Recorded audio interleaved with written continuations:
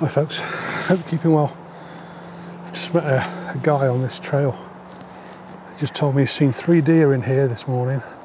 So I've pulled up in this little lay-by just to keep my eyes and ears open for 5 minutes, see if I find any signs of life.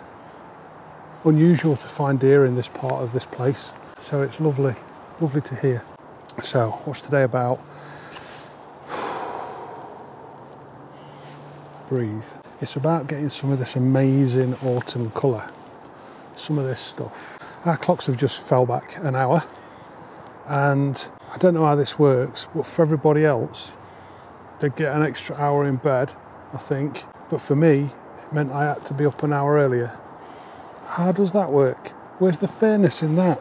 I'm not going to think about it too much.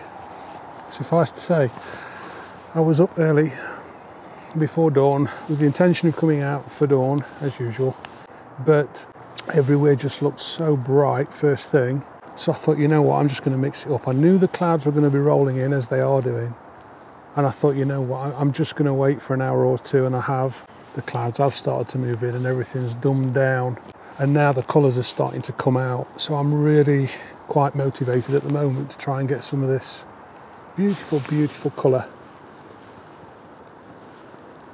And I've come to the place that I visited not so long ago, which has got that very mysterious hill and the circle trackway running around it. It's a mixed oak woodland. It was planted around 1850 and very little else is known about it. And that makes me exceedingly curious to know more about it.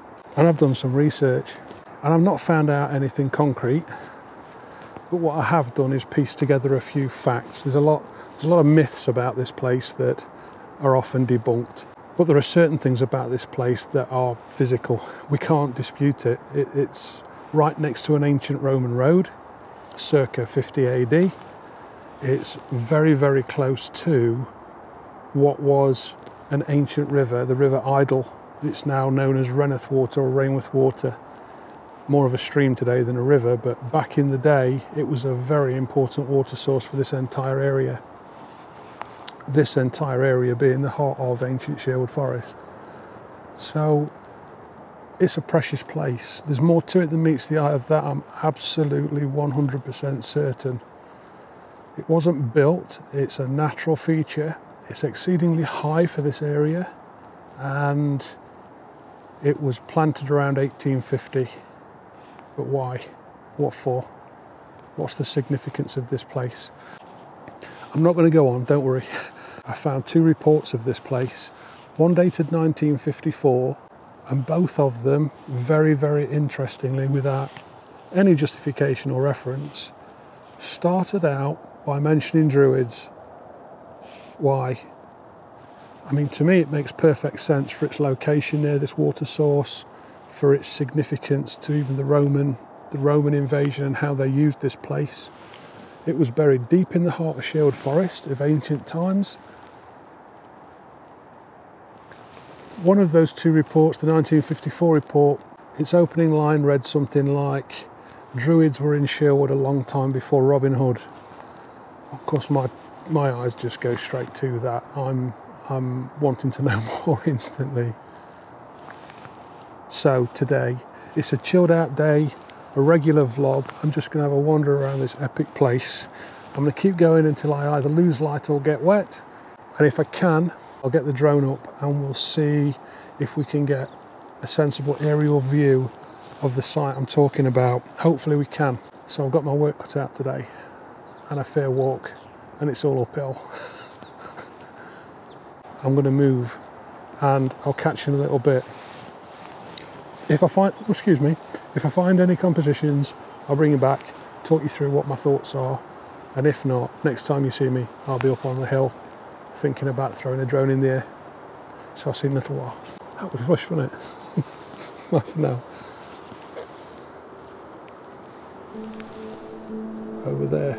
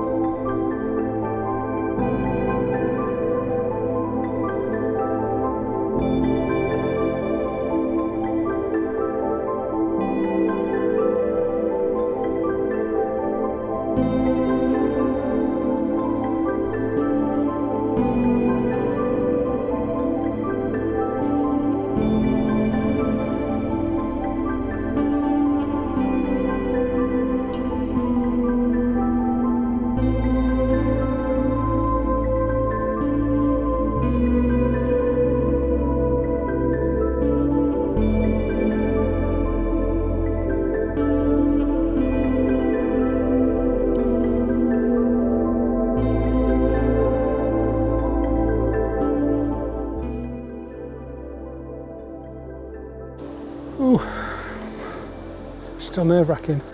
In fairness, it's quite windy today. I've come out to an open area, as you can see, and I hoped to be able to get up to about 400 foot and make my way across to the centre of the circle and then pan out. But I got up to about 250 foot and wind warnings were, it was telling me to lose some altitude, and at 200 foot I risk running into some of the trees over there because it does go up on a gradient. Anyway, what I think I've captured, and you'll know now better than I will, is at least a rough idea of the scale of this place and some of the elevation. Can't really do that justice, but at least you can see the dome that I'm talking about, this hill, and some of the perimeter and how it connects to that plot of reclamation land, old colliery land that's now all sand. I'm so excited to go over there and have a look. I must do it, I must get over there. The sun's just coming out and these trees are looking astounding. So today now I'm going to get some shots taken. When I find a composition, I'll bring you back. I've got a bit of a shoot fest on. Sun's right there, right in front of us. But what it's doing is, it's putting this beautiful backlight on these leaves. And then here we've got a few more. And there's a whole sea of them over here. Anyway, I've got a little composition. I'm just sharing this because originally I was stood here and I was looking at this silver birch, and I just like how he's exposed on that side and tight in against this oak on the right. He sits to the front prominently, and then in the background there's just a couple of fellow silver birch, all in a nice dense green. But the difficulty is this sky is too much of a, I need to plug it somehow, and I need to drop my frame so that, you know, I need to move forward, or I need to move back, or I need to twist around a bit. And what I've done is I've moved over here. You see how windy it is. And what's happened is I've not sacrificed any light because the light is still bouncing off his face. I still have this exposed forest, and the silver birch in the background are now to his right rather than on his left. The light is just kissing the trees there in the background. I'm hoping I can do something with this in post-processing, dumb the shadows a little, pop the highlights a little, and then shadow this oak tree on the right. So we get a nice balance of light and contrast. The sky is high, it's up here, and I can probably reduce my frame down to about that point, crop the bottom, and compose something out of that. On camera, I've gone into a portrait orientation. These highlights in the background, as I've dropped, I've taken a few shots and I've taken them at different apertures just to affect shutter speed so that I can try and reduce some of the motion from this wind. And I've, at the moment, got it set at 1/125th of a second at f4. That's 0.3 of a stop under at ISO 100. I'm not really blowing any highlights out, maybe just a fraction probably in this top left-hand corner somewhere, but it's so minor. And I'm focused in on the centre of the silver birch trunk there on the left. Hopefully, sorry, direct sun, such an amateur. Hopefully that makes a nice shot. Quite motivated by that. The couple of shots I've taken here, a bit arty-farty, and may or may not work. So I'm not really worried about them. I'm just happy to be shooting, to be perfectly honest. It's just ace, and I've got so much to explore yet. So I'm going to move myself, and I'm going to find some other subject somewhere else, and I'll bring you back when I get there, wherever that may be. I'll see you in a bit. I've come into the trees a little way, and I'm at one of those places where the light still gets in. It's not completely shaded. There's still gaps behind me that are allowing the light in. And I've come across a bit of a challenging shot. I really like this little silver birch.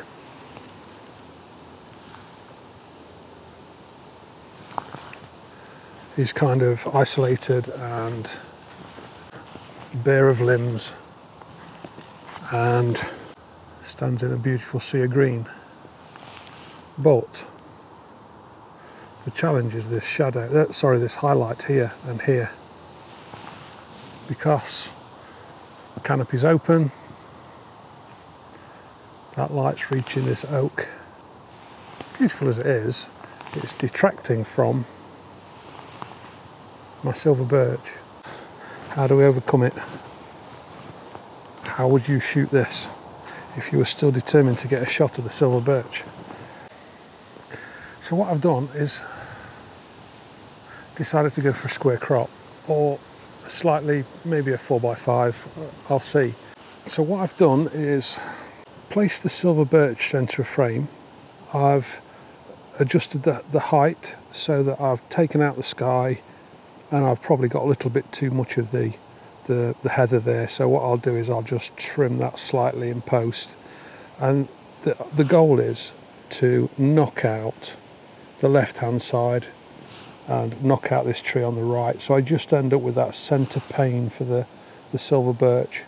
I captured better light than this. It's kind of got a little bit brighter, and that silver birch isn't getting as much light. The contrast changes so frequently, but that's what's in my mind. That's how I'm thinking to capture it. It's the only way I can capture it. And really, to be honest, I could do with a higher megapixel camera. I've never said that before.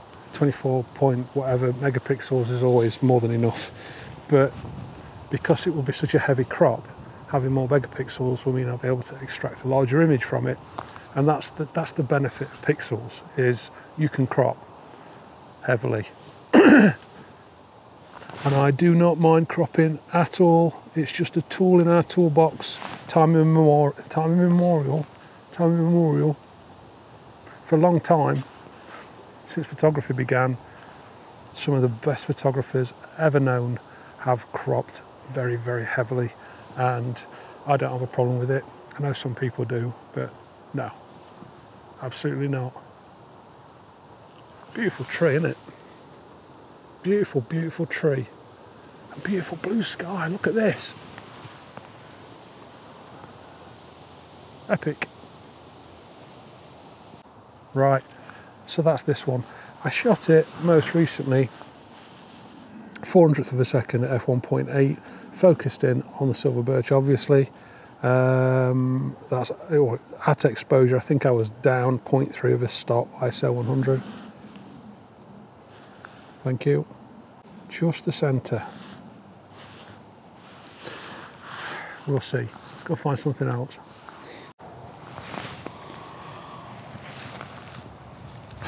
Look at that backlight. It's amazing, isn't it? Just amazing. Pockets of yellow and brown and red and orange. And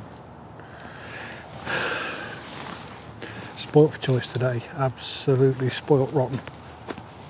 And loving it. Just loving it. But, oh no, it's clean. Just a bit of a reflection on the lens there. Sorry about that. I found one last tree, and I can't share the composition with you because it's been complicated. I've taken a couple of panos. This is my subject.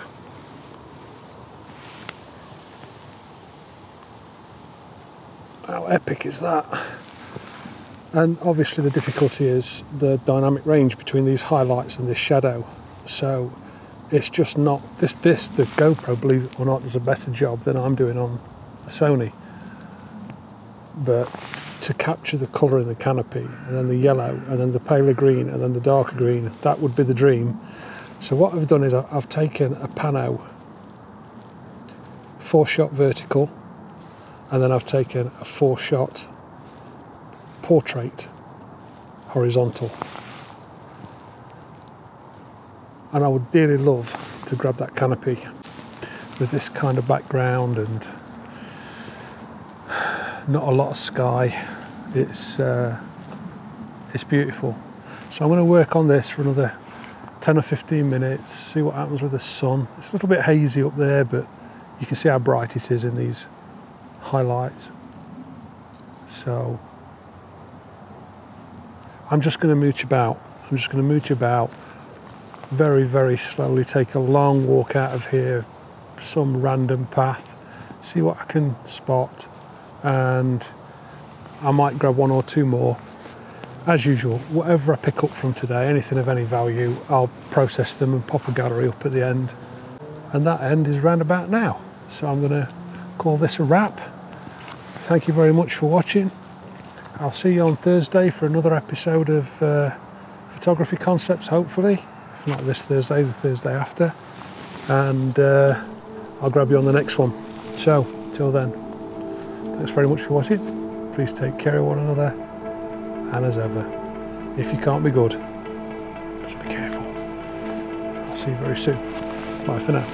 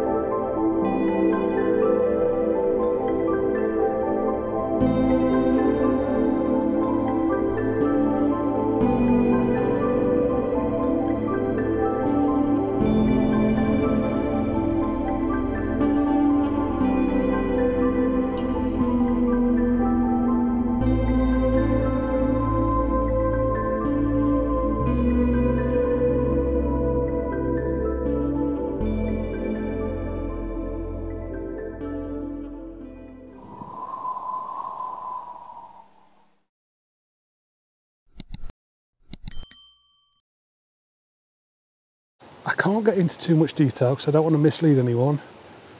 All I can say is there's more than one reference, old reference, to Druids. This being a place of worship and sacrifice.